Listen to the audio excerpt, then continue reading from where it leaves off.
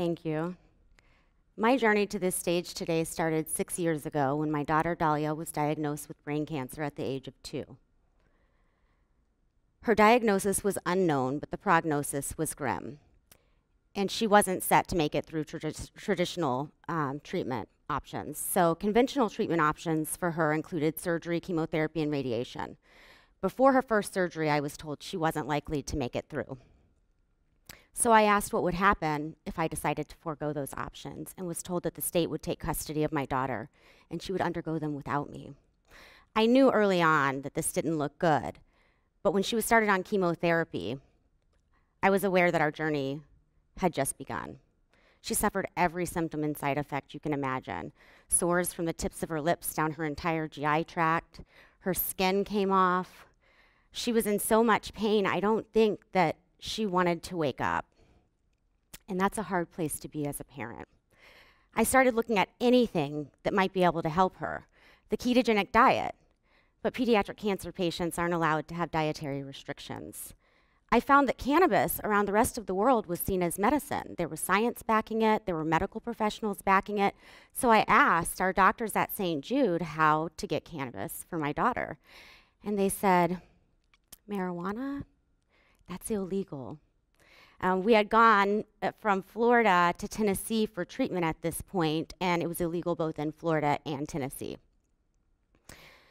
It wasn't until her third emergency surgery through her skull, where a history of stopping breathing and difficult resuscitations lent her no medication coming out of that surgery. So she had no pain medicine coming out of a surgery through her skull. And at that point, all of the repercussions, consequences, and laws in the world faded away. And I illegally gave her cannabis oil. Overnight, everything changed. She slept through the night for the first time in her entire life. She woke up hungry and thirsty. She never had to get a feeding tube. Her atrophy started to disappear. She started to walk. And most importantly, she wanted to be alive again. I cannot explain to you as a parent what it's like to watch a 2, now 3-year-old little girl lose the light in her eyes and the will to live. But cannabis gave all of that back to her. I knew this was a federal issue. No parent in this country should ever experience what I did. No patient should suffer needlessly. But I believe in starting in my own backyard. My daughter also deserved to be home with her family and friends who loved and cared about her, so I came back to Florida. And I wanted to change the laws here, but our politicians would not help us.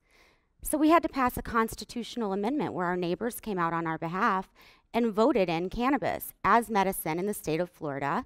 And since then, our politicians continued to do everything they could to keep us from gaining access to that medicine.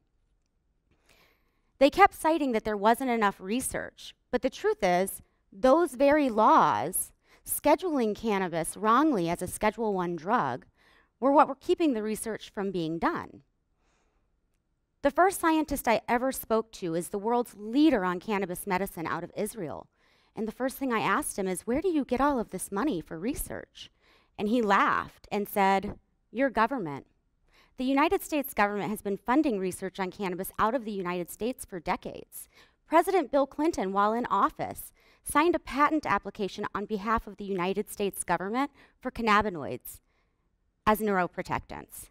Yet they continue to Schedule it I, which means the most dangerous drug with no known medicinal benefits, and refuse to give patients access to it. When soccer moms and PTA moms and pastors' wives are realizing that a law is so bad that they'll break that to help a loved one not suffer, that's changing the entire paradigm of a society. What you get when people stop trusting the government and the science and medicine that follows, the bad laws and cultural norms and social stigmas, is a lot of pseudoscience, a lot of people who suddenly become Google scientists. You get profiteers who take advantage of that. Right now you've got CBD medicines being sold on Amazon and at gas stations that are unsafe and unregulated. I just hope that as we move forward, as we do get these laws changed, and as we do get this science going, that we don't forget these times in history and these injustices. Because the truth is science and medicine are always prone to be suppressed by bad laws. Bad science is paid for, and we just can't continue to let that happen. We have to remember these times in history. With that comes personal accountability. I shouldn't have had to fight for my daughter's life and then simultaneously be fighting bad laws and bad politicians. I shouldn't have to be doing research, but I'm here at USF in the lab doing research on cancer cells. We're bringing in hundreds of thousands of dollars to the university to get this science going, because now as these laws are changing, millions of dollars are funneling through. Cannabis is medicine in Florida, but the science still isn't happening.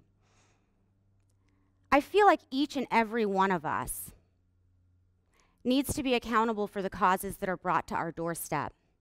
I easily could have circumvented the laws, gotten my daughter the help she needed, and been done. But I could not live with myself or sleep at night knowing how many other people were suffering or completely unaware that this was medicine, that these laws were in place, and that this science needed to be done. Whether it's an injustice at your workplace or global warming, if you see an outpoint, research it, find evidence. And the powers that be have vested interest in the status quo. They're not the ones who need to know about it. They already do. Your neighbors need to know. The masses need to know. If you see something, say something, and then do something. You find your voice when you find your cause and you take it on. We're all depending on that. Thank you.